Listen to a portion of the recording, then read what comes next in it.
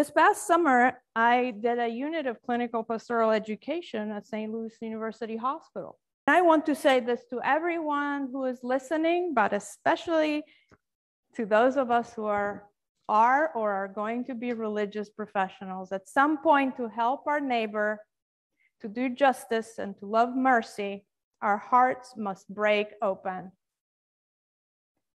And I am not saying this because theoretically it's a good sentence. I'm not saying this in an inspirational manner, such as you might see on Facebook and in front of a picture of a sunset. I am telling you this because this is the gift that I got from my summer of pain. I learned to ask for help. I showed up to the difficult moments of my life as my vulnerable, awkward self, and I did the best I could to be present regardless of fear. I let my heart break in the best possible way, and it was transformative. To be in relationship and to show up then, we must be our authentic selves. Authenticity implies vulnerability.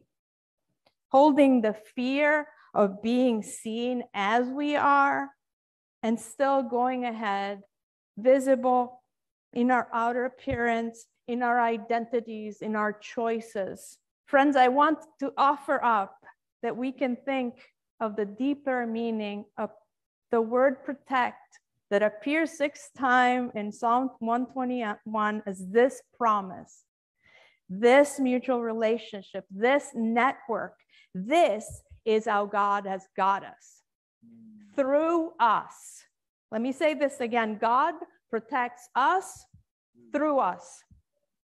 And God also suffers through us and heals through us. And God is present among us when we are together in mutuality and solidarity. Our willingness to accompany each other across the threshold of uncertainty, that is the light spilling between us and through us, creating hope and showing us where God is.